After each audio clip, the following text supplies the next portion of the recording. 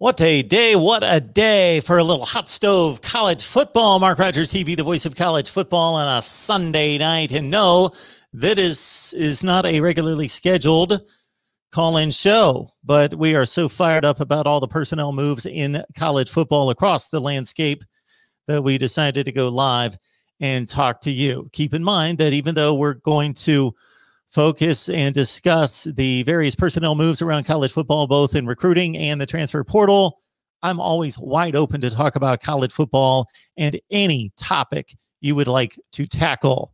Again, welcome into Mark Rogers TV, the voice of college football, on a Sunday night at 10 o'clock Eastern time, and so fired up to talk to you. The phone lines are 860-325-3687. Let's get the call-in number right there on the ticker, 860-325-3687. Join me on Patreon if you simply want to help us build the channel and build out the brand. And if you've caught the vision, you need to talk to Ronan if you haven't. But if you've caught the vision and you would like us to expand what we're doing here at Mark Rogers TV, the voice of college football, and to do it for the months and years to come, please join us on Patreon. It's about 16 cents per day. And again, you can recommend and request all you want over there. Get the insider look at the voice of college football, exclusive live streams, and so much more than that.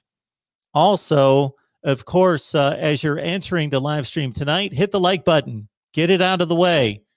You don't have to be bothered with it. Don't have to be reminded anymore. Just do it right out of the gate. You're going to like the conversation tonight. I just know it. So just hit the like button. Do it right now. I'll give you a second. Okay. You got it? All right. That not only goes for the 20 people on the line right now, but the thousands that will watch the replay.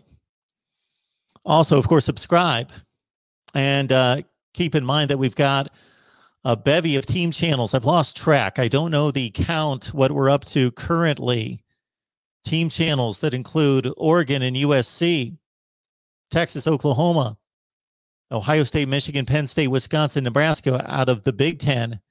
Our SEC channel, Texas A&M, Alabama, Auburn, LSU, Florida, Tennessee, and Georgia out of the SEC. Notre Dame as well. And Miami, Florida State, Clemson, and North Carolina. So please check out the team channels. And again, if you just want to help us build the brand, then in particular, latch on to Florida State, Nebraska, and Michigan. We're 200 subs away from 1,000. Get us to 1,000 there on our Michigan channel. And a big day for Jim Harbaugh and his staff in Ann Arbor. A banner day for Michigan football as they bring in one of the best players in the country in Will Johnson, and also get a quarterback transfer in Alan Bowman. No, not a dynamic player, not a superstar, but Alan Bowman's capable, and he provides protection and reinforcement, a bit of a security blanket for one J.J. McCarthy. First call of the night. Who will it be? Mark Rogers TV, the voice of college football. Who's on the line?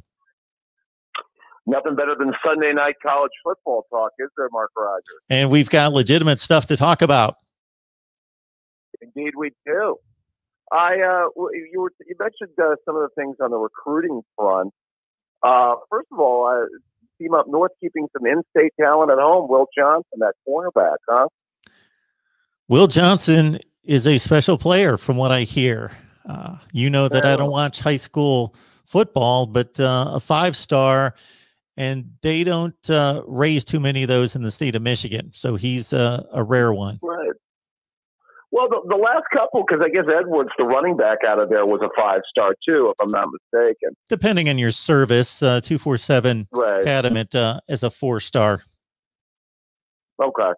Yeah, I know he was rated one of the top, 5 to 10 running backs in the class. So he's still, pretty highly regarded, I think, if I'm not mistaken.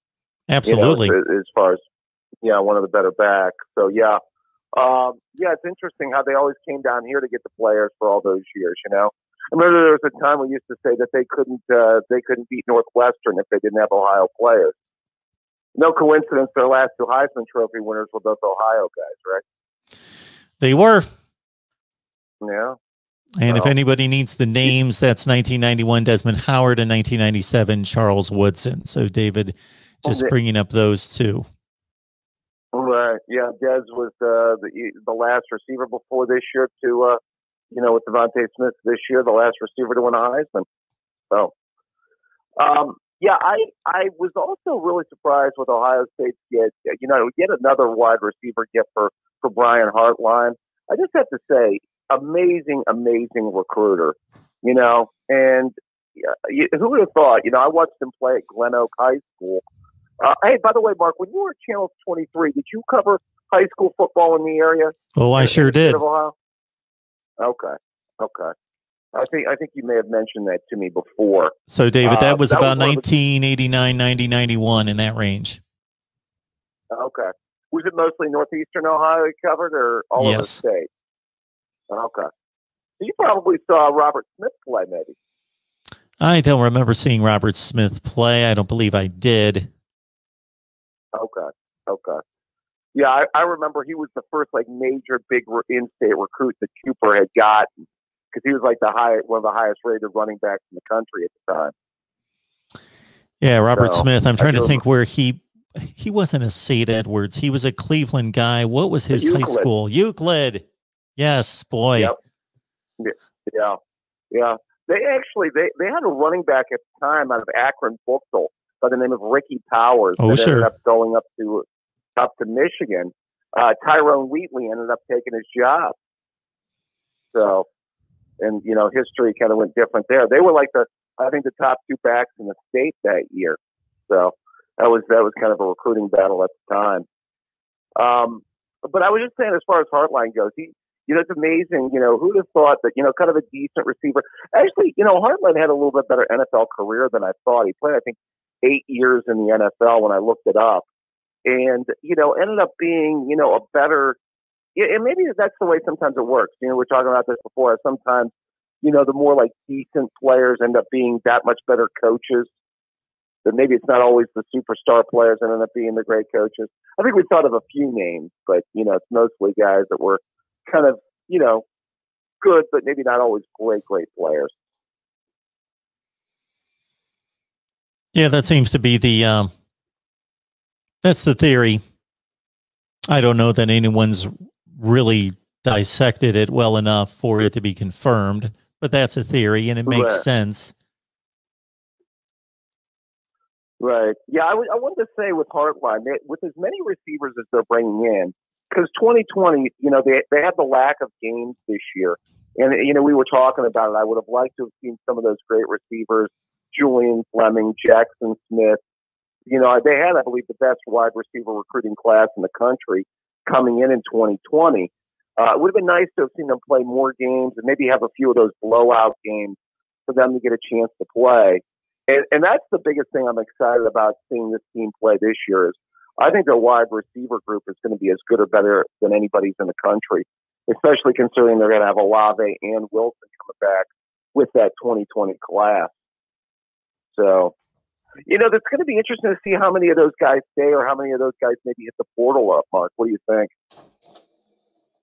Talking about the wide receiver core at Ohio State, I would think somebody's going to leave. I just got to think that there's just too many players, and regardless of how well they all perform, there are only so many spots on the field, and they're really talented guys. And we've kicked that around, as you know, on our Buckeyes show on a weekly basis. And I would think at some point a number of them are going to see the writing on the wall, understand where they stand. And even though they're busting their tails and are talented, you can go somewhere else and you can start. Right. Well, the same's probably going to end up with the quarterback situation, as you've talked about with McCord. And, they've got Miller there and Stroud. And then they're going to have Quinn Ewers coming in 2022. So, one of those guys is for sure going to hit the portal as well, as they are normally want to do as far as the quarterbacks are concerned. So I wouldn't be surprised to see that as well. Absolutely. I wanted to bring up a point. I caught by the way, thank you for doing the 1996 review of the college football season for the national championship. I thought that was pretty interesting, by the way.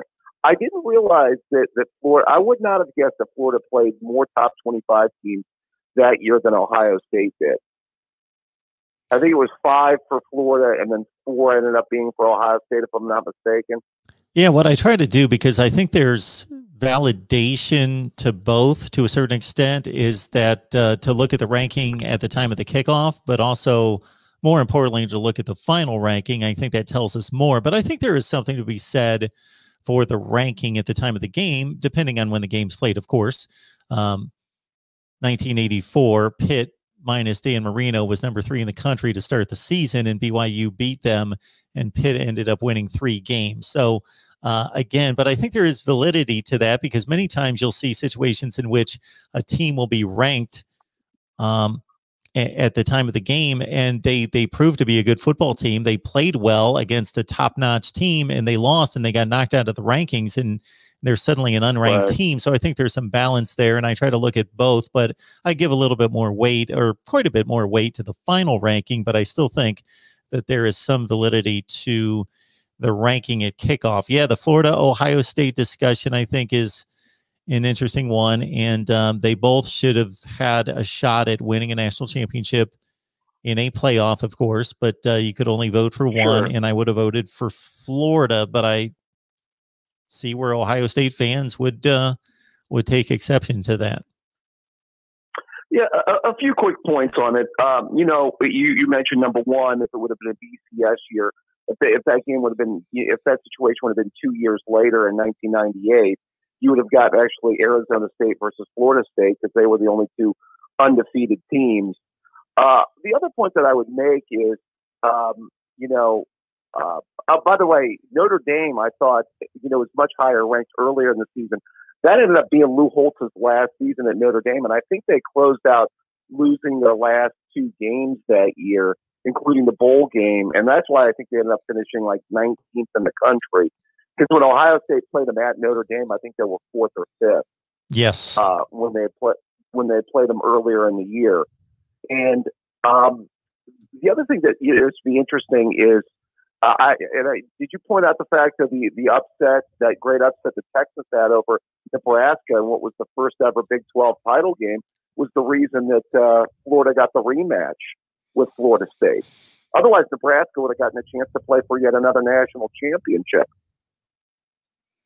Yeah, that Nebraska team was loaded. James Brown was the quarterback for Texas. They were overmatched, a 3-touchdown underdog, won that game, I think 37-27. Right. I remember there being a play late in the game in which Nebraska had closed within 30-27. Texas had the ball. It looked like Nebraska was going to stop them, get the ball back for a final drive. And I think Texas scored a long touchdown to break it open and finish off the Huskers. By the way, 2 pretty fair running backs on that team, Mark, and Ricky Williams and Priest Holmes. Oh, wow. So, yeah, not too bad. Yeah. Shows you, I mean, I wonder what John Makovic was doing down there with all that talent all years. And he couldn't win anything. But, I mean, go ahead. So, David, just to set the record straight on the Notre Dame season, because I had to refresh my memory as well. It was a 4-5 matchup. Ohio State, Notre Dame. The Buckeyes win in South Bend, 29-16. Of course, they had a long punt return in that game for a touchdown early, didn't they? Yeah, it was. I believe Stanley returned the opening kickoff, if I'm not mistaken. Yes, and then Notre Dame actually beat a good Washington team the next week, 54-20. Their second loss was to Air Force in overtime 2 weeks after they played Ohio State. They lost to Air Force in overtime, 20-17, and then they lost the final game of the season to USC, 27-20 in overtime. So their other 2 losses, David, were overtime games, Air Force and USC. They won the bowl game, Mark? Did not play in a bowl game. And I knew that when I cut the video, and I knew that they finished. I knew Lou Holtz's last team was 8-3, but I do not recall why they didn't play in a bowl game. That's strange. Yeah. All right. It says right here on Wikipedia, David, that the Fighting Irish turned down an invitation to play the Auburn Tigers in the Independence Bowl, believing that Auburn was an unworthy opponent and that the Independence Bowl was an unworthy bowl destination. Wow, what a bunch of arrogant, you know what? I mean, seriously, Notre Dame fans? I mean, wow. I thought that maybe had to do with something with Lou Holtz's last game or something like that. I didn't know. But, yeah. Last couple quick points on it, Mark. Steve Spurrier should still send thank you letters to both John Makovic and John Cooper for helping him win that national title, by the way. And second point, by the way, and you had to bring up the awful Michigan loss, of course. And that I still remember that Ty Street touchdown. By the way, the only pass play I believe Sean Springs got beat on the entire year was Ty, and he slipped on the play. Ty Street beat him on a slant for a long touchdown, and they lose the game 13-9 in a game they had no business losing. To this day, I don't know how they lost that game. And I just, as I mentioned to you before, I want to say that Ohio State deserved to share the national title, but the true Ohio State fan in me says, how can Ohio State win a national title in a year where they can't beat Michigan? So, no, I think it's a great point, and I think many tried and true Ohio State fans would say exactly the same thing. It just wouldn't feel right to be awarded a national championship. It may be something a little bit different in the playoff era to go out after a loss to Michigan. Slightly different. I'm not going to justify it, but slightly different to then go out, win a conference championship game and 2 college football playoff games to kind of ease the pain and separate the Michigan loss. But in those days, to walk right off the field against Michigan, no Big Ten championship game, no playoffs, and go right to a Rose Bowl, win it, and win a national championship wouldn't quite feel right. Yeah, the Florida resume and the validations for them claiming number 1 were just a little bit stronger than for Ohio State, but still 2 11-1 football teams playing difficult schedules. It's hard to take in any kind of competitive sports when you had like resumes and the teams just couldn't get on the field. Right. Yeah, well, that's what led us to a BCS era and then, eventually to a playoff era, only a couple of years after that. So one wonders if we're in a better place right now, Mark, but I think, I think overall with the way college football is set up, I think,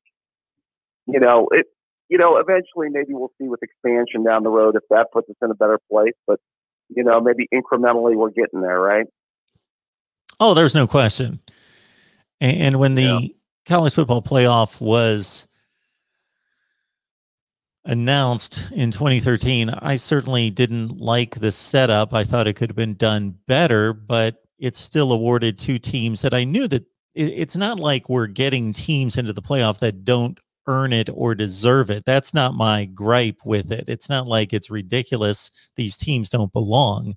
They are typically the 4 best or 4 of the 5 best. There's typically just 1 team, maybe 2 teams that have just as much of an argument as number 4. And that's the only difficulty I have, in addition to a conference, at least one being shut out. Well, either way, I think, Uncle Lou's made this point, and, you've advocated for the 18 playoff, and I'm with you on that now. I think it's coming, whenever the contract is up or whenever isn't that coming within the next couple of years, Mark, where they have to redo something like that? It is coming up. I would hate to say that for sure I know, because I certainly don't. I'm sure we can find that. I thought it was within the next 2 or 3 years or something like that. Yeah, it is coming up. If I heard that correctly. But yeah, I think it's coming, and I think they're going to want to, try and get more teams involved. And maybe that 18 playoff and our prayers are answered here down the road.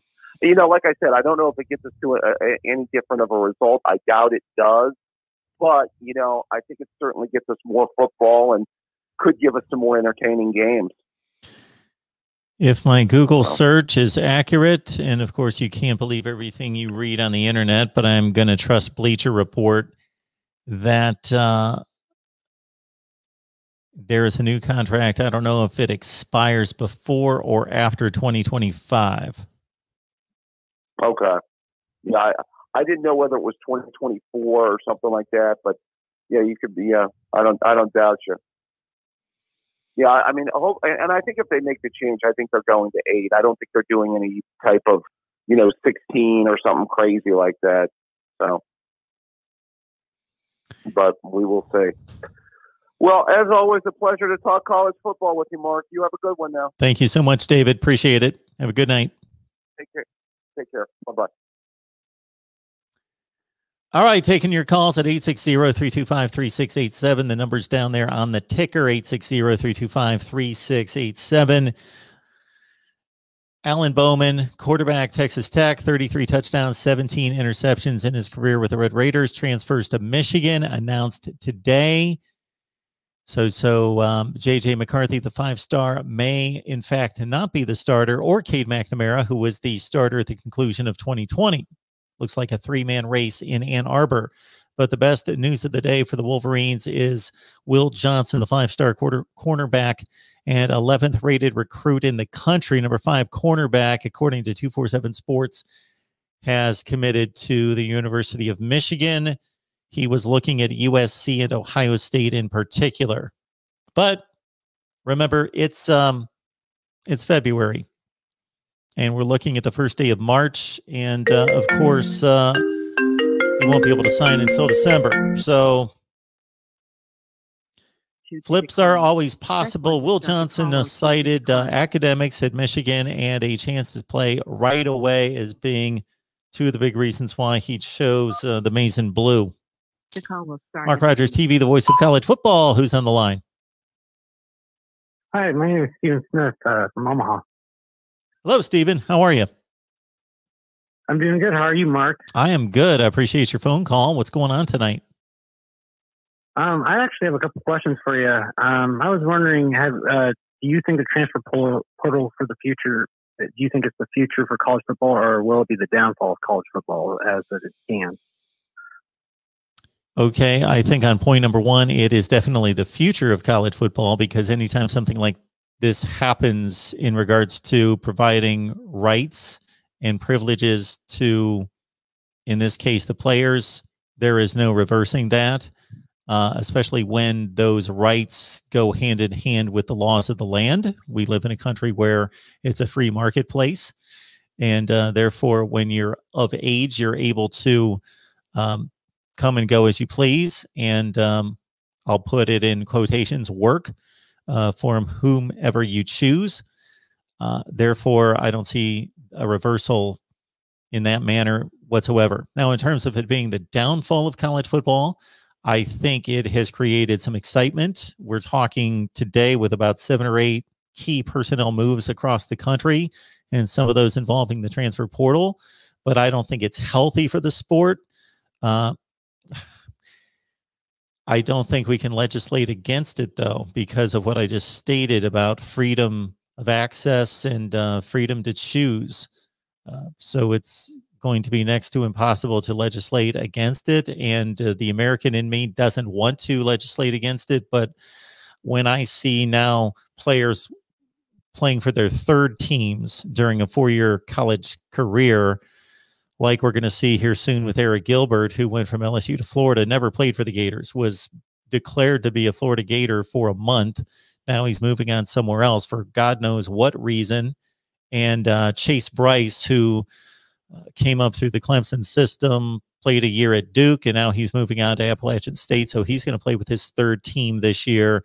I don't think that's good for college football, because I think what separated collegiate sports from the pros, among other things, is that you just always knew that that guy that you were watching every Saturday in maize and blue or scarlet and gray or garnet and gold, that they were always going to be a Sooner, a Longhorn, a Wolverine, an Auburn Tiger, whatever the case might be. And once they moved on to the pros, they could move to 8 different teams in the NFL, but you could always take pride in that's my guy, and he was always an Auburn Tiger.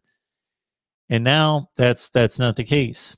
We're going to see guys playing in the pros, and already do now, who played at 2 and 3 schools. Right. Do you think that's going to affect how the Congress is wanting to push the players getting paid, and do you think that's going to have an overall effect on how they want to make sure that, even though California and Florida have already passed laws for the players to get paid, will that affect how players get paid if they just decide to transfer in and out, or will they force the players to actually stay in the schools they're at? Well, I consider the players to be getting paid to a certain extent now. They receive a scholarship, they receive a stipend, they receive room and board, and they eat better than anyone on campus. So I consider that payment. Now, I know what you're talking about in regards to an income. I don't think that that's coming extremely soon because of the whole name, image, and likeness opportunity. That's going to get pushed across much sooner than anything regarding any kind of salary. Right.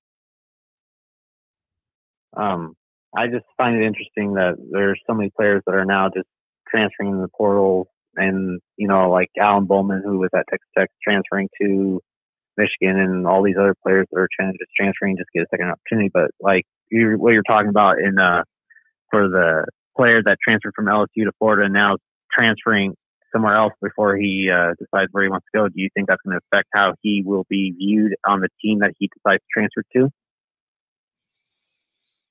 Well, that all depends on his ability to go in there and be disciplined and show up and work and be a good teammate and do all the right things. I really don't know how people are going to respond to him. I can tell you that with 100 football players in the locker room, everybody's an individual and responds to situations dissimilarly. It all depends on the individual. Right. My next question is, do you know anything more about the Clemson player that was that left the program or is now in the transfer portal, or is there any more news on that front? I guess. Which player? The Clemson player that just recently left. Oh, the program, Kendrick, and now is in the transfer portal. Yes. Yeah. So I know that I had seen that he had been dismissed from the program. Actually, posted a video on that. And I hadn't seen any other news today on it. So you're telling me that he entered the transfer portal, because the initial announcement was that he was just no longer with the team. And he was slated to be and projected to be a late first round draft selection for 2021 before he decided to come back to school and stay in school. And so my thought at the time when I saw that report was that he would probably enter the NFL draft, but you're saying he's in the transfer portal. Okay. I didn't know that. Yes, he is. So I don't know if that changes your perception on what he plans on doing, or do you think he'll go to a rival school within the ACC or go outside that to be able to compete? We're getting to such a place, Stephen, in regards to these players moving around, that when this transfer portal was first out there in public and players were able to, for the most part, know that they could not only transfer, but get that 1 year of eligibility back and get that 1 year waived that they would have to sit out, that, the first wave or two of players seemed to make sense based on their situations at the school and the competition for the position and the opportunity at the new school. Now there are players moving that I don't understand why they're leaving. I don't know what their personal situations are, how much they like the coaching staff, the head coach, the position coach, like the location or don't like the location. We don't know about those types of factors, or if there was an incident at the school or with a teammate. We don't know anything about that. All we can do is try to judge the football situation. And for example, a player like Tyler Shook at Oregon was the starting quarterback, had his first year as a starting quarterback at Oregon. Everything seemed to be going fairly well. Actually said after the game, after the Fiesta Bowl, that he would be back at Oregon. And then he jumps into the transfer portal 5 weeks later. So who knows what happened? Right. I just find this whole transfer thing interesting, and it's just, I feel like it's going to get out of control sooner than later, but I feel like at some point they're going to have to, put some restrictions in or try to change it how that not everybody's going to try to transfer out and when they're not in the right situation, I guess, or try to change to where they want to feel like it's a perfect fit when they already had somewhat okay situation, but then they didn't like that they weren't getting the right amount of time. So then now they're just like, you know what, whatever, I'm going to go to another program or something. But that's kind of how I see it. But my last question to you is, have you been watching any of the FCS spring football at all? I have not seen one play, and I don't even know where the games are being broadcast. And the only thing I know that has happened is North Dakota State had their 39-game winning streak snapped. That's the only thing I've seen. Right. Most of them I've actually been able to find on YouTube. So, like the Northern Iowa and South Dakota State game, that the first game that Northern Iowa played was actually on YouTube, and they had that streaming. So they've been putting some of those games on there. But my leading question into that is, since the FCS is going to play 2 seasons effectively for this year, do you think that's going to affect how their play is going to affect how they are going to play their non-conference schedule against Power 5 opponents or any other opponents they play for the rest of the season after they play their spring season and when they get finished in May or April, should say? It's a great point. If you believe what Urban Meyer says, and he seems to know football at the collegiate level about as well as anyone, and NFL fans are going to see how much he knows and can acclimate to the NFL. He believes basically in a collision rule, a collision standard, meaning that the human body, even at the best physical condition, prepared to play football, can only take so much, and needs rest and recovery, and believe it's going to be difficult. When there was conjecture about certain conferences, the Big Ten and the Pac-12, playing a spring schedule and then coming back and playing in the fall, that he didn't think that was good for the young men, did not believe that it was really was going to lend itself to optimal play. So we shall see. How long are these schedules? The last time I checked, the UNI schedule goes until like April 10th, but I'm assuming they're still doing their playoff system. So that means that their 24-team playoff system is still going to be going on, where they're going to decide who's going to win the championship, and that will probably go into at least May or June. So I don't know if that's still a thing, but I haven't looked too much far into that. So I'm just kind of interested to see how that will work out. But as of right now, the latest I've looked up is for FCS is they'll do like April 10th is the latest, I think, that is like the regular season. But then after that, I don't know if they'll do a playoff system or not. Okay. Yeah, I've got to think that there's going to be, at the very least, players will get hurt. Somebody's going to get hurt. We know that. It's football. So somebody's going to get hurt to the extent that it's going to either subtract from their playing time in the fall, or it's going to affect their ability to get ready for the fall. So at the very least, that's going to happen. Yeah.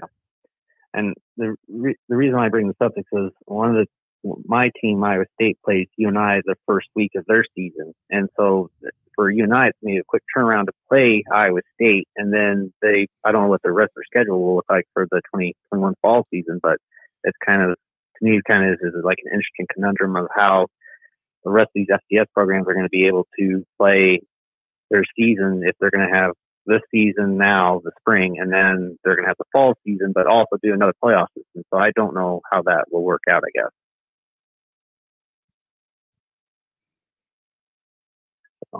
Yeah, I don't know. I've not looked into it. I have no idea. I would think that they've thought that out, and they've mapped it all out. Because I hope so, because if they plan on doing what they normally do for like their playoff system in the fall, it's going to be a long season for them, and there'll be a quick turnaround to the fall. So I'm just kind of curious. But thank you for calling. Let me call in, and hope you have a good night. Appreciate that. Thank you so much for the call. No problem.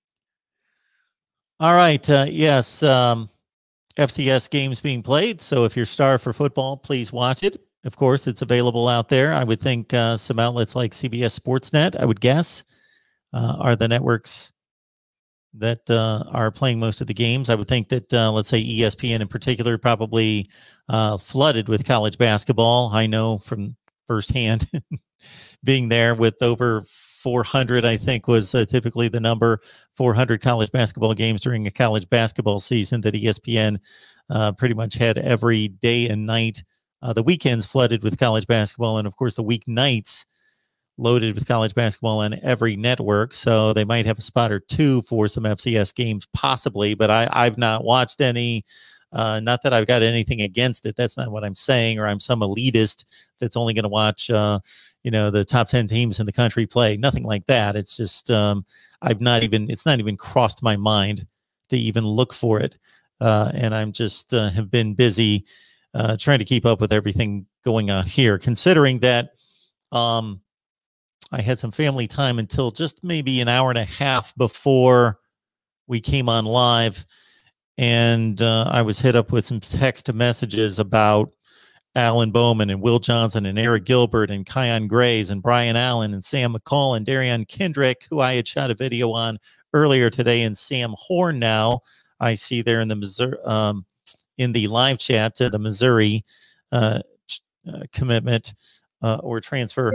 And so I've been shooting videos for like the last 90 minutes, just trying to catch up with all of that. And most of those videos are going to be available on our team channels. And yes, David, I see you right there. Man, you were the guy. Mark Rogers TV, the voice of college football. Who's on the line? And please turn down the sound in the background. I'm hearing myself talk about college basketball from about 20 seconds ago. Yeah, team possibly, but I've not watched any. Not that I've got anything against it. That's not what I'm saying. All right. We had to end that phone call because somebody obviously was not paying much attention. So number one, if you're going to call in, please turn down the sound because you were listening to the broadcast about 10 seconds after it's actually happening, and it's quite annoying. And then even after I asked them to turn it down, they were listening. It seemed louder to me. There we are again. Please turn down the sound in the background, please. Hello? Well, hey. Yeah. Yes. There you go. Hey, how you doing tonight? Oh, sorry. I can't talk now. Goodbye.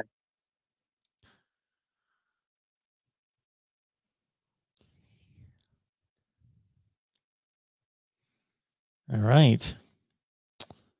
Very good, David. Thank you so much for the contribution tonight.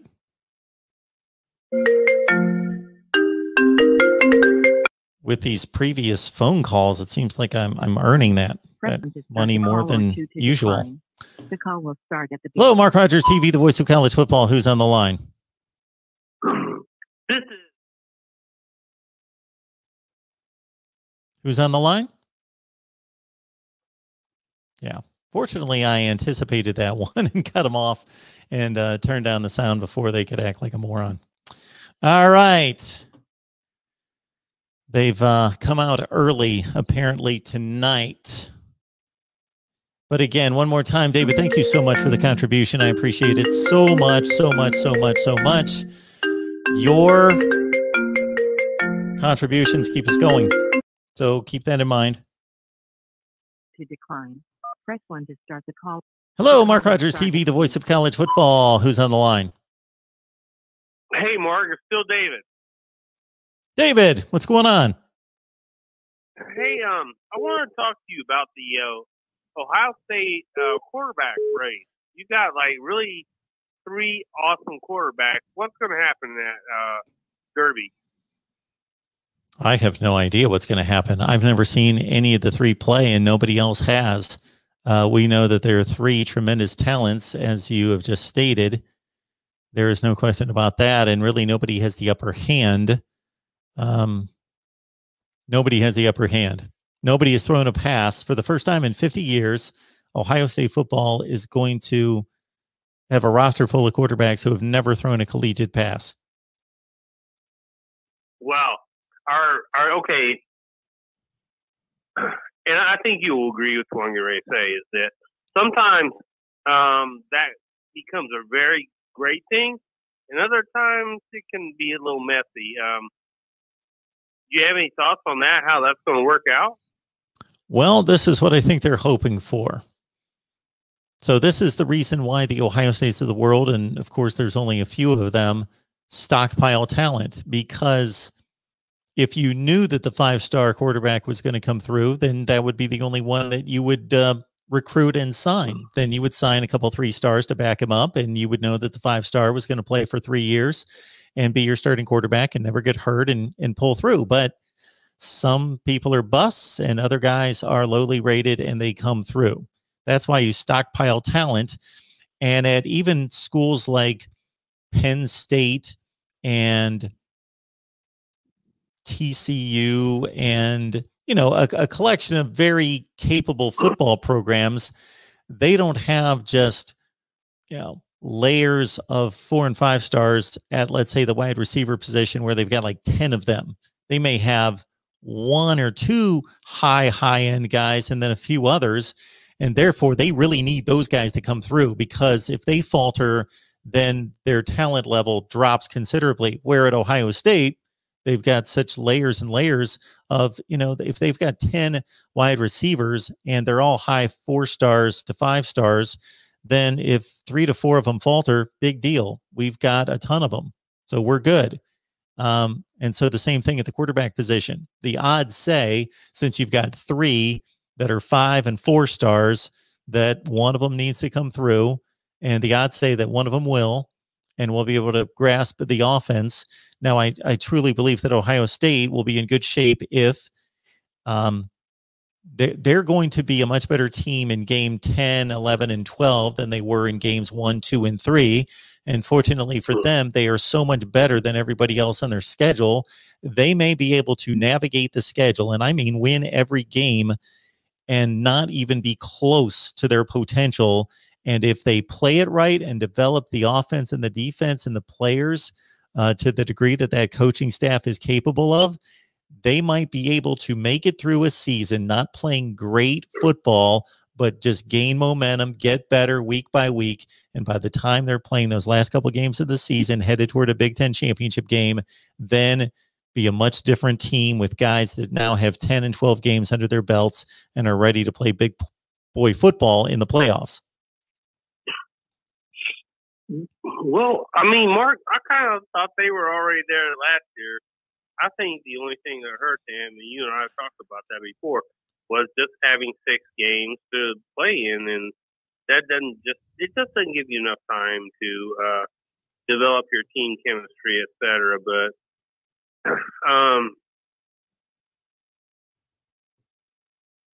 I think that's all I really wanted to ask. I also wanted to say everything to the side chat. Like, man, like, just because I served in the Army or I did some things, like, I don't deserve accolades for that. Just, you know, you do what you do, and life goes on. But a lot of them were very kind to me, and the only thing I would ever ask from the side chat is just that people treat each other with dignity and respect, and that's pretty much it. So, David, for me personally, I owe you a number of accolades for a number of reasons, because you are one person that has stepped up and contacted me directly and offered your help and your encouragement and your insight into any possible angle into making this work and thrive and succeed.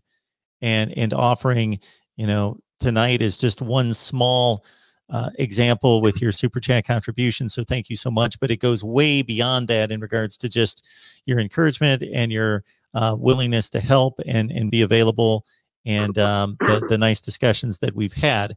But in addition to that, the Rod Farva says it right here. Thanks to all the military vets in this chat. David, I appreciate your humility, but and I believe Cheryl has a military background, I believe. and of course Navy Thomas, that we civilians, we really have no idea the sacrifice. We know that it's a sacrifice. We can try to fathom and understand, but we really don't know. And this country was established on the backs of people like yourself who have been willing to give up your lives to a certain extent for whether it was 2 years or 4 years or a lifetime, a career, to safeguard our freedoms. And so the sacrifice that you and others have made, we really can't calculate or thank you enough for.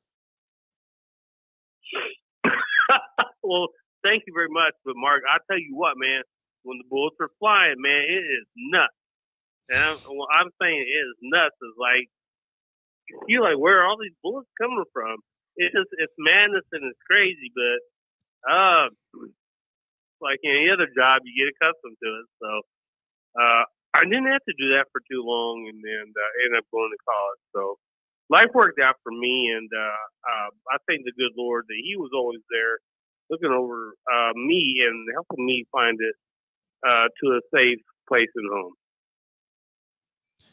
I'm done.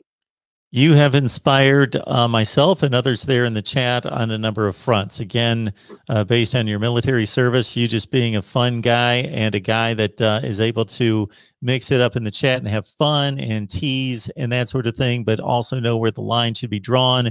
And just exactly what you just stated a few minutes ago. I want people to be able to trash talk. I'll use that term. And I know it's a complete oxymoron at times to say trash talk, but be respectable. What I'm talking about is basically don't be personal. Let's just, make fun of each other in regards to who you root for and all of that. But let's just have fun talking college football. And if we get to know each other as well, that's just a bonus, and that's an extra, and may turn out to be the real reason we're here. So, David, thank you for reminding and also, us of that. I mean, really show dignity and respect each other.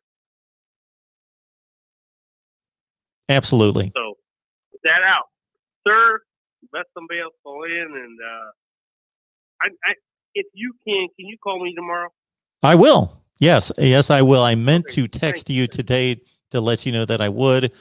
I was working on some things when you called, and then actually my daughter and son came over for most of the day, so that was nice. Yeah, that's awesome. You spend that time with your kids because time is short. Yes, it is. Take care of yourself, Mark. God bless you, bro. Thank you so much, David. Appreciate that. You're welcome. All right, 860-325-3687. And it's people like Dave. It's people like Cheryl. It's people like the Rod Farva, Alabama football fan, Roll Tide. And I'm just listing people that I see here in the chat that have contributed in so many different ways. Phil B., they keep us going. Kyle, thank you so much. Kyle Pickett's showing up tonight. It's good to see him. And it's Mark Rogers TV, the voice of college football. The call will start at the beat. Yes, who's on the line? Thank you for that. Okay, again, we've got a situation where somebody is calling and they've got me cranked up so loudly in the background that they can't even hear me talking to them. Mark Rogers TV, the voice of college football. Who's on the line? Hey, it's Rod. Mark, how you doing? Hey, Rod, I'm doing well. Good to see you in the chat. Good. Yeah, for sure. Thanks for coming on late tonight. A lot of stuff going on today. Before I get started, again, back to the military thing. I come from a military family, so I'm very, very, very appreciative of the military veterans. Those who, serve in general, and even if you don't go to a war zone or anything, I mean, if you put on the uniform, you serve your country. So I'm very proud of that.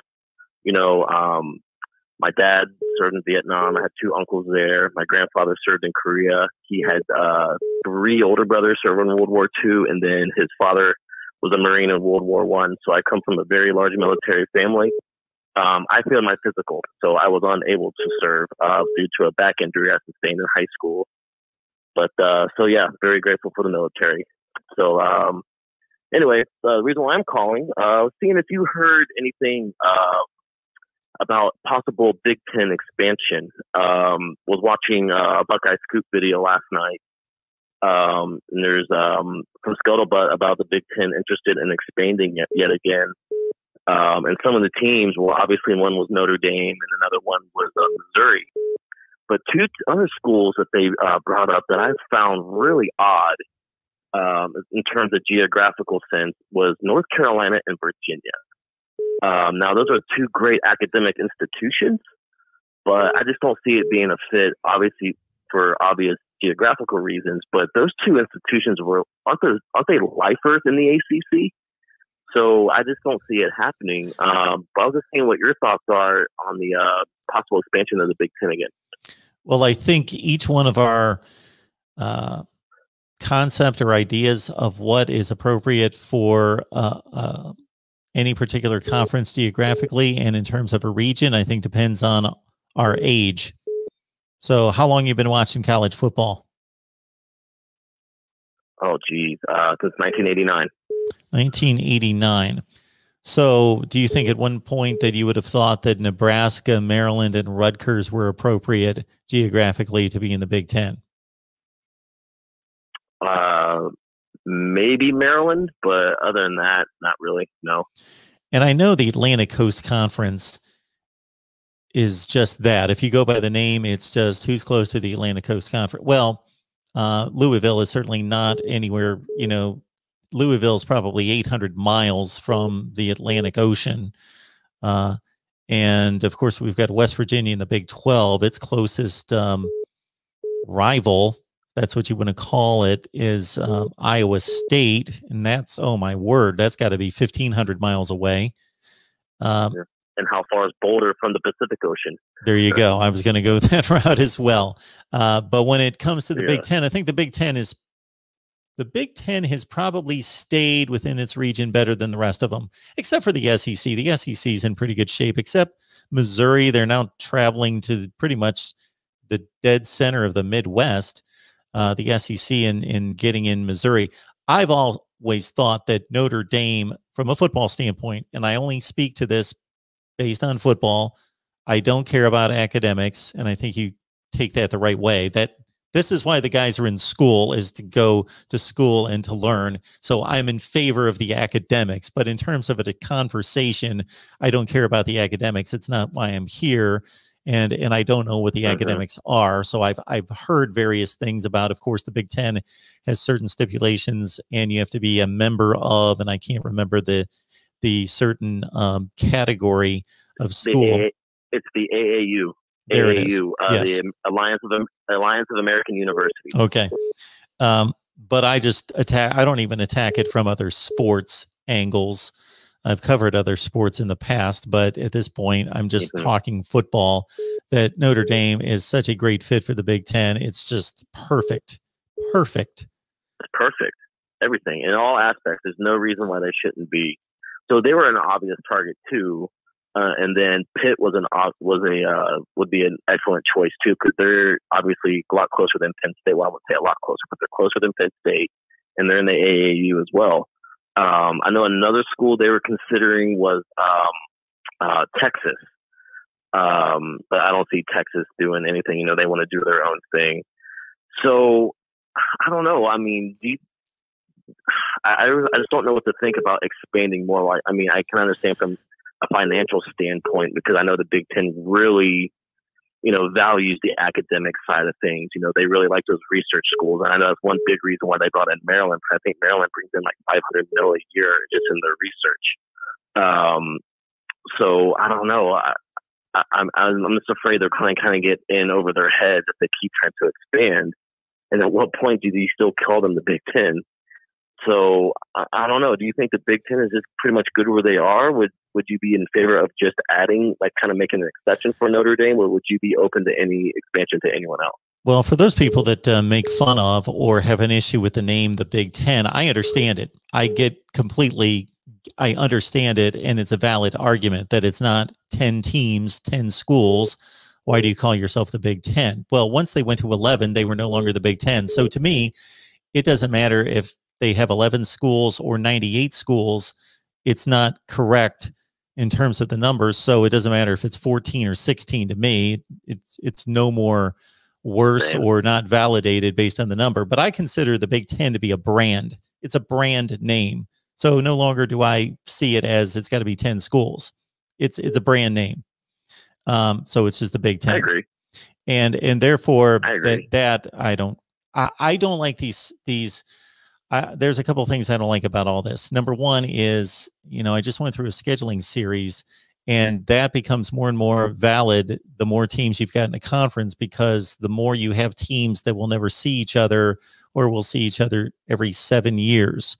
And so we've got a scheduling issue the more and more we add to these conferences, number one. And number two, to your point, I think there is something to the regional aspect of college football, the geography, that there is a like culture, a like feel to each conference, or should be, and that's been damaged considerably, but it's still there.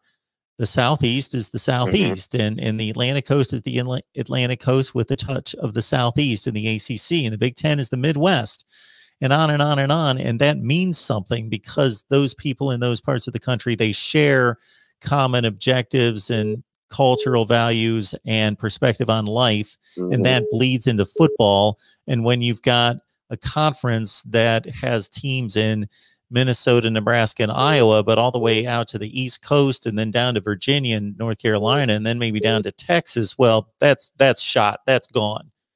That there's still a heart to the Big Ten, and there would be if they added all those schools. There would still be Ohio State, Michigan State, Indiana, all the dyed-in-the-wool Michigan Big Ten standby programs that would still make up the core, the heart of the Big Ten, in terms of people having that rich, longstanding tradition of Big Ten football. But you've pretty much ripped away all of that when you would add those other schools. But at the same time, it's about so this last go around of expansion for the Big Ten, of course, involved Rutgers and Maryland. And from a football standpoint, that's been a disaster. It's been a non-factor. If anything, it's lessened the conference, lessened the brand. It's just not been beneficial. But the Big Ten miscalculated in a big way.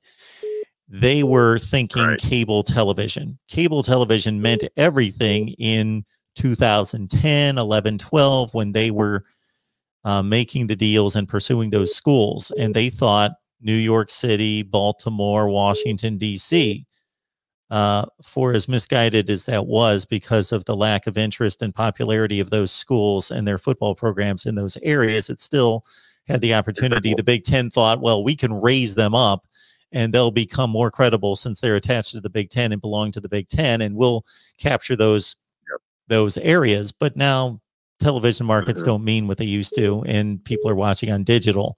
And so I think that the expansion in a perfect world should not exist, and we should have regional conferences.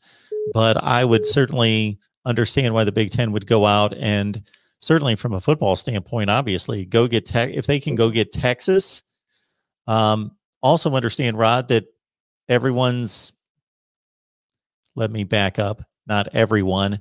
A large portion of the population is moving south and moving west.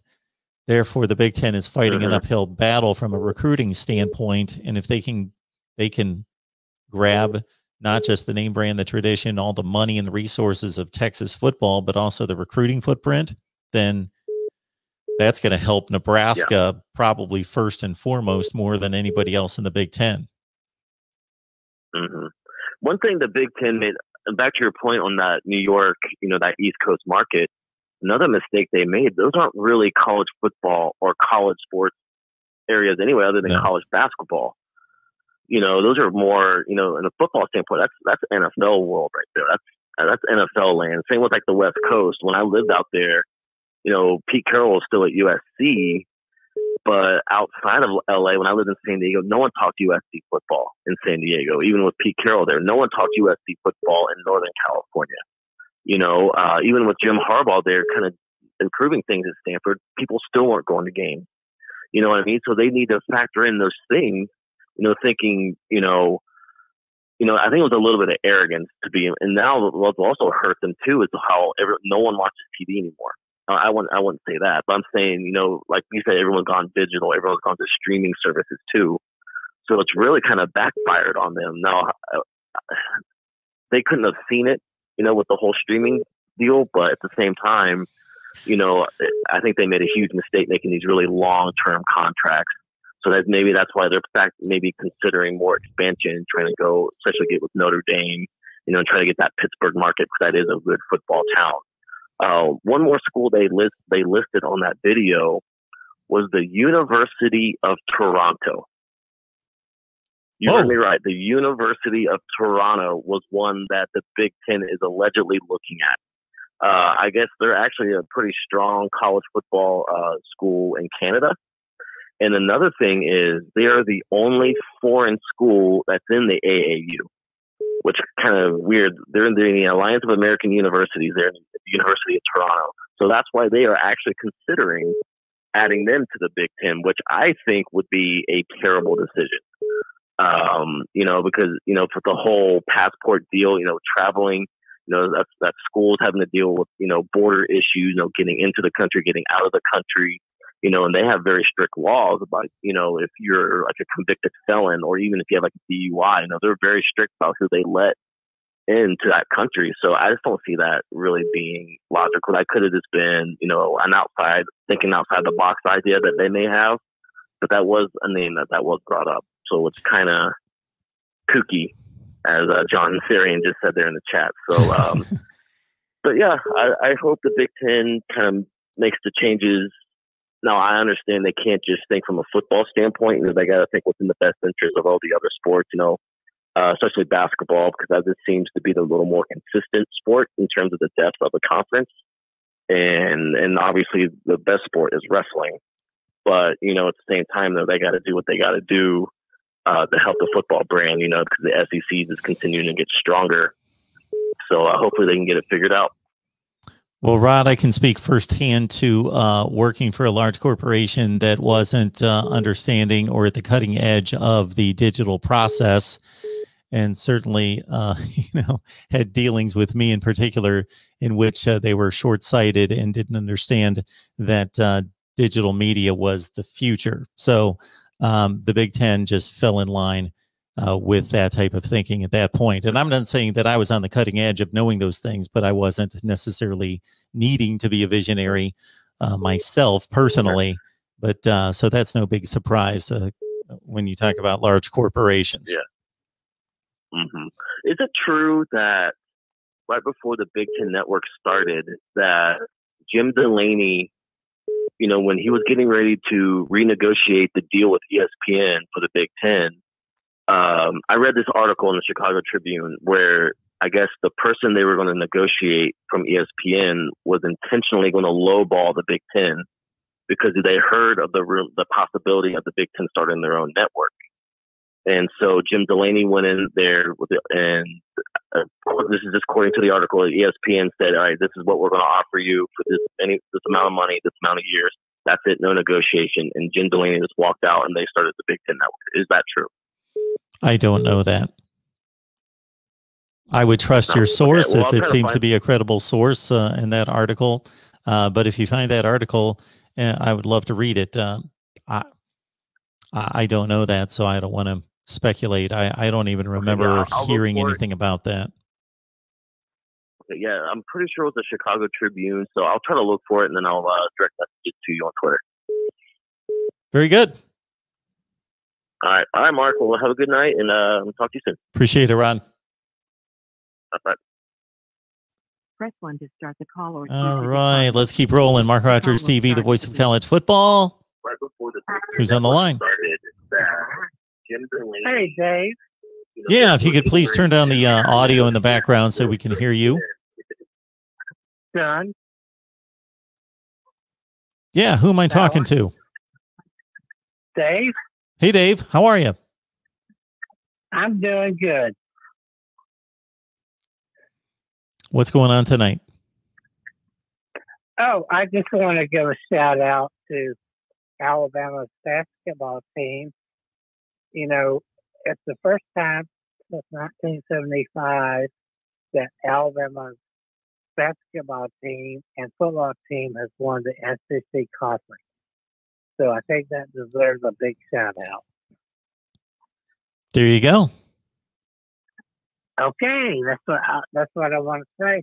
But Nate Oates is a good coach. Will be SEC Coach of the Year, and I think they'll be okay in the tournament. I don't think they'll win it, but they'll be okay. That's all I want to say. Who? I'm just curious. Not that I would know who he is at this point. I used to know college basketball extremely well, but that was a long, long time ago. Who's the head coach at Alabama right now? Nate Oates. He was former coach at the University of Buffalo. Okay. But he came down to Alabama, first year coach, and then maybe second, sorry. And he's won the SEC conference. So I'm just saying that's the first time that Alabama's football team and basketball teams won the conference title since 1975. So I think that's a good achievement. I hope they did good in the tournament. I think if you watch the team, they shoot 3-pointers. They go down, they shoot. They're the fastest shooting team, second fastest shooting team in the nation in terms of shooting the clock. So watch them shoot those threes. That's all I want to say. All right, very good. The last time I remember watching much Alabama basketball, this was in the mid to late 90s. And when I was covering Alabama basketball, actually, David Hobbs was the head coach. I actually had to look him up here because I forgot his name after all these years. And then Mark Gottfried was the head coach. Those were the two head coaches that I remember at Alabama. And, of course, that was post who was their big coach in the 80s? Oh, my word. Wimp Sanderson. Yes. Oh, my goodness. Yeah. My brain is... wore the checkered suit, you know. He did good, too. He always wore the checker jackets, the plaid jackets. Yes, sir. Yes, sir. I just want to watch that Alabama team. I think they only got 2 games left this year. Next one's against Auburn. But they shoot the threes. You know, they don't. I don't think they'll win the tournament, but they'll maybe get the Elite 8, maybe the top 4. But just watch that team; they're pretty good. And Nate Oates, I mean, he's got some guys going, you know. And a player named Petty, just watch him. They're good. Very good, Dave. Well, hopefully, a lot of college basketball fans will take your recommendation. I got to tell you that there's basically zero chance that I'm going to watch any Alabama basketball this year, but I hope you enjoy it. And everybody that's and when I say that's no knock on Alabama, I'm not going to be watching any college basketball. I don't think unless I breeze by it and catch a few minutes, but it's been a long time since I watched a college basketball game, maybe 5 years. Yeah. March Madness. Watch March Madness. It's all going to be in Indianapolis due to COVID. You know, they're going to play every game in Indianapolis this year. So that's going to be unique. But just watch it. Just make it an exception. Watch it this year and just watch the team. I just want to give a shout out because of the unique nature of both Alabama winning both basketball and football SEC titles. That's all I want to say. But you got a great show, man. Keep it up. Thank you so much, Dave. You must be a special caller because that's the longest I've ever allowed anybody to talk about college basketball on my show. Okay. Good deal, Mark. Have a good night. Roll Tide, brother. Roll Tide. Bye-bye. All right. Usually I cut off the college basketball talk within about 4.3 seconds. But I let Dave go on there for a good couple minutes about college basketball, but I kind of continue the conversation as well. The Rod Farva is telling me to block that number of the person that was either confused. It might have been an honest mistake, or it was a prank call that they really couldn't execute, one or the other. And actually, in this current phone system, that's of course the old phone system, it's just a buffer phone call, so I can't block that number because I don't know anybody that calls me. I don't know what your number is. because just like when you call 860-325-3687, that's not my number. So that's a buffer phone number. So I can't block anybody's number. But I'm glad you brought that up, Rod, because in the phone system that we're transferring to and transitioning into, we'll be able to do just that. So boom, I get a prank call. Boom, we'll be done with those pranks when they come, you know, time after time after time after time. And I'm not knowing what's coming in, but I'll be able to say, okay, that's the phone number of the moron that just called. Boom, they're gone. And that will be that. So it will be a one-time prank opportunity. And then that will be that. This guy, Ronan, man, just here for us day in, day out, joining the live streams. Huge Miami fan, but joins us for the other live streams. And I know that I've got another really nice super chat coming in from a Florida State fan, and I will catch up with that one. And of course, David Knight, thank you so much for the contribution. But Ronan, thank you. Appreciate that. Hit the like, support the vision. Ronan caught on to that a long time ago. This is actually a vision. Yes. This, you know how when you're in the process of hopefully building something out big, you know, there's what you can physically see around you, but then you've got a visions for so much more and a vision beyond that. And that's what we've got going on right now. So this is what you see. And actually a lot has changed that you can't see. It looks pretty much, it looks exactly the same as it has for what? 2 years maybe that I've had this set up. But if you could see what is around me and some of the facilities and the resources that I've added that are going to make it hopefully better, then you would know that we've poured a lot into this that has improved the sound quality of the calls. Now we need to improve the quality of the phone call-in process, which we're in the process of doing. And we've got a nice little piece of equipment over there that I need to dive into, a new monitor, new MacBook, and just a lot of other things that are going to help us improve the quality. But man, if I could change this behind me, and I can, I just don't know what to do with it. I appreciate all the conversation that the helmet selection and display causes, but I would just like push my arms back and just knock this down if I could, if I had a great idea on what to do in place of that. I'm the guy that can walk into anyone's house or walk into new houses. I love to go new house shopping, and I can walk in and I can tell you, man, I love that kitchen. I love that bathroom. But to start it from the ground up and just say, okay, here's a blank house, decorate it. No, I can't do that. It's the same with this. I could tell you, I could go through other people's online shows and say, man, I love that. That's okay. I hate that. But to do it from the ground up, I'm not that guy. I need some help. I got to tell you, I'm going to tell you everything. I don't like this. Now that I got it, it's okay. I'm not crazy about it. Didn't really come out the way I wanted it to. It's all just, it's there.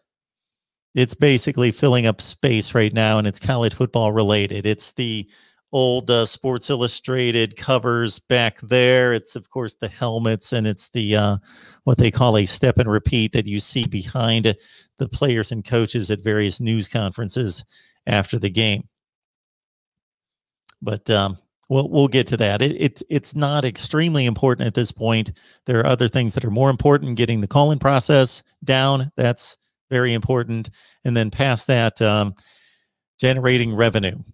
And I got myself, should I even, won't do it. In addition to everything I just named, all this new equipment, new camera and tripod. I'm not using them because I got to learn how to use the camera, and I've tested it out a few times, but a nice Canon XLR camera. So we'll get working on that, and you're going to be able to see my gray hairs and my bags and my crow's feet much better at some point soon. All right. Where are we in the live chat? I'm sure I'm 20 minutes behind. I'm sure of it. Let's get to our Florida State friends super chat. So what happens when there's a super chat is I just get a little tiny notification, but I can't see it or read it. I just know that it's there, and I can get a glimpse of who it might be, and I can see the color. But I don't know who that is. Let's try to find it. Where the heck is it? I don't believe I'm going to be able to post it because it is gone too far into the past. So my apologies, Phil B, because I can't pull that to the screen. Phil B, thank you so much for the super chat. Hopefully you're still on the line, telling us that the Noles are number 9 in recruiting for 2022. Norvell doing work. Phil, hopefully you're subscribed to our Florida State channel. Everybody else, whether if you love Florida State football or you just want to help us build the channel and support the vision, Ronan's words, support the vision, my words that Ronan has picked up on very aptly. And then please subscribe to the Florida State channel, even though Ronan would not want you to subscribe to the Florida State channel. And I'm going to be producing a video on the latest commit, one Sam McCall. Fifth-rated athlete in the class of 22, number 35 player in the country. That's up there, real high. Sixth-rated player in the state of Florida, Lakeland, Florida. Go sometime to the recruiting rankings for the individual states, not the teams, the states, the high school football playing states, and just pick your number. Say, I want to look at all the 4 stars in each state, and go state by state by state. You will be astounded to see the number of 4 stars, 4 and 5 stars in Florida, Texas, California, and Georgia versus every other state. Even good football playing states like Ohio and Pennsylvania, you will be astounded. There might be, based on, I looked at this the other day, 50 to 55 4-star players, 4 and 5-star players in the state of Florida in 2022, 50 or 55. And in Ohio, there might be 9. In Ohio, not talking about North Dakota, in Ohio, which probably is at one point was in the top 5 in high school football play, and probably now is more like 7th or 8th. So that's how far it drops. So that's similar to the drop-off Alabama, Ohio State, Clemson, then the next tier, the next, and then everybody else. It's like that in high school football play. Texas, Florida, California in no order, but if I had to order them, I would probably go Florida, Texas, California, Georgia coming fast for California. Maybe Thomas would like to see West Virginia for the next team entered into the Big Ten. That will probably not happen for the reason that Rod was talking about, that the Big Ten has that AAU academic requirement that the West Virginia universities does not hit, as far as I know. The last I heard, that explained. You know, I come across so many subjects in talking to all of you every night. During the course of me just talking and then also having conversations with you, I'll think, this will happen like 20 times a night, where I'll think, I need to research that. I need to educate myself better. That's something I probably, most of the time, it's not something that I wasn't at one point knowledgeable about, but I just have forgotten about it. It's just been so far in the past. And I'm not talking about history. I'm not talking about watching some game from 1995. I'm talking about like a subject.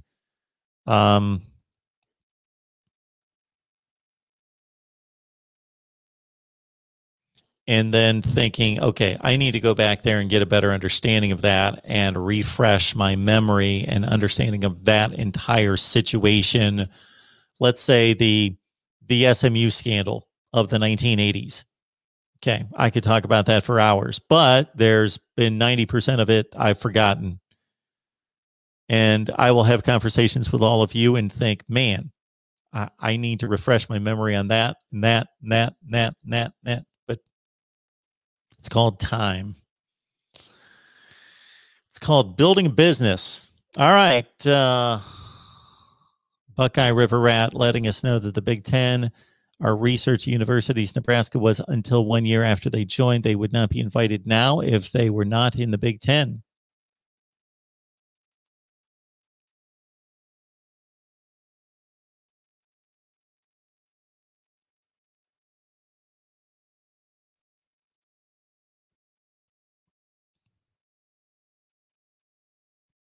So David, Ronan, and Phil, thank you so much for the super chats. Cheryl, as always, thank you so much for keeping everybody in line as best you can. Don't overwork yourself. Make it easy on Cheryl. Be kind. Trash talk, but don't cross the line. Nothing personal, folks.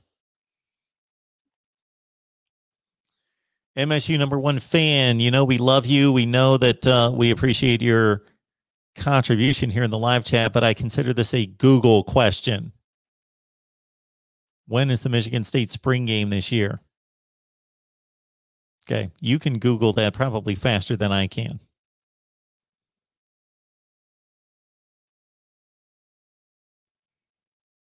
As Matthew is telling us right there, people don't know how much it rocked the Big 12 when Nebraska left. Even though they lost to Colorado at the same time, Nebraska was the one that took the heat for it.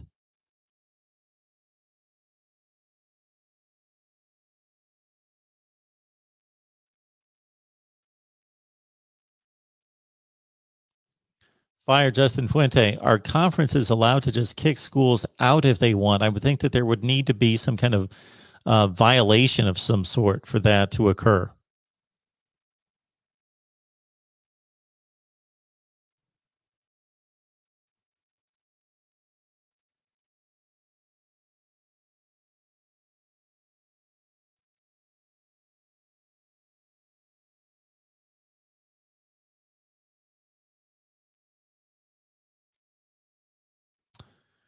All right. So many great people here in the live chat. I'm seeing so many names of people that I see on a near daily basis. You guys make this all happen. You make it possible. And we exist because you exist and contribute. So thank you so much for that. And at the same time, I see a few that I've never seen before, or maybe you've seen so few times that I want to give a, I'm not going to say it. I'm not going to say it. I will give recognition to, because again, and welcome you to the channel. And if you've been here before, then my apologies for just not realizing that.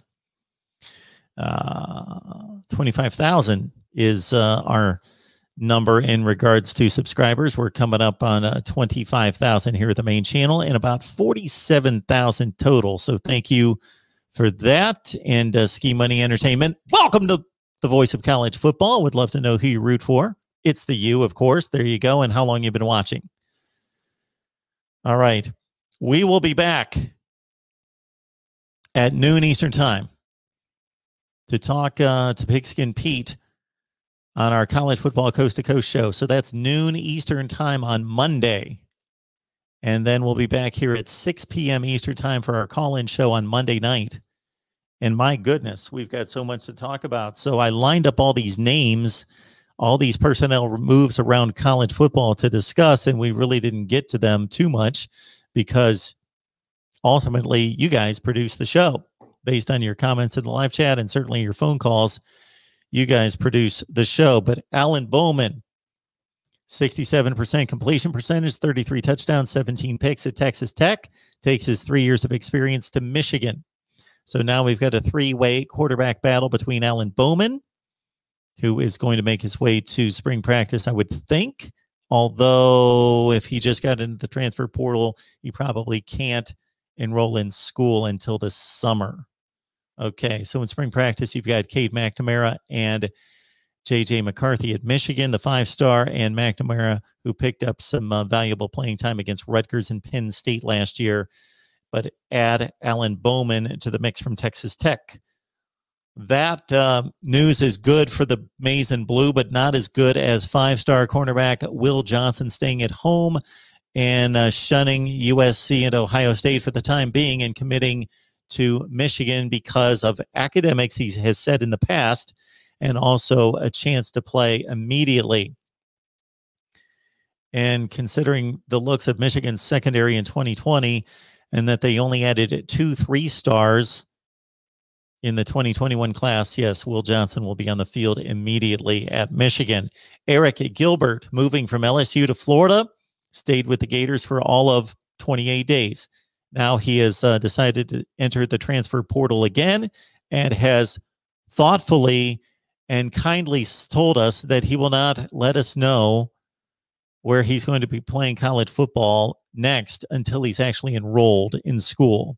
So thank you for that, Eric, because we don't want you to tell us that you're going to be playing at Oklahoma State next and then have to hit the transfer portal before you enroll in school. So you probably should have thought about that last time, but that's why we live and learn. Kyon Grace, the 17th rated wide receiver coming out of the state of Arizona, has signed or committed, I should say, to Ohio State. Brian Allen, we talked about him. I've got a video posted on the Texas channel discussing Brian Allen's commitment to Texas over Oklahoma and Texas A&M. We've got Sam McCall, Florida State, 4-star, high 4-star Sam McCall, an athlete who's probably going to play cornerback or safety, committing to Florida State over Alabama and Florida. Darian Kendrick, the fine cornerback who could have been a first-round selection possibly out of Clemson, but stayed in school, has been dismissed from the team and entered the transfer portal. No longer with the team. Darian Kendrick looking for a team. So again, the report that we had earlier in the day is that he was no longer with the team. I didn't know whether he was going to go NFL draft or the transfer portal. A caller told me it's the transfer portal for Darian Kendrick. And then I also saw a note in the chat, and I will follow up on Sam Horn and Missouri. David, Ronan, and Phil, again, thank you so much for the Super Chats contributions. Your individual contributions, this is all there is to it. Your individual contributions will make this a success, and also our ability to add other revenue streams, particularly a sponsorship and hopefully some merchandise here coming soon as well. Right here at Mark Rogers TV, the voice of college football. We will see everybody Monday at noon Eastern time with Pigskin Pete.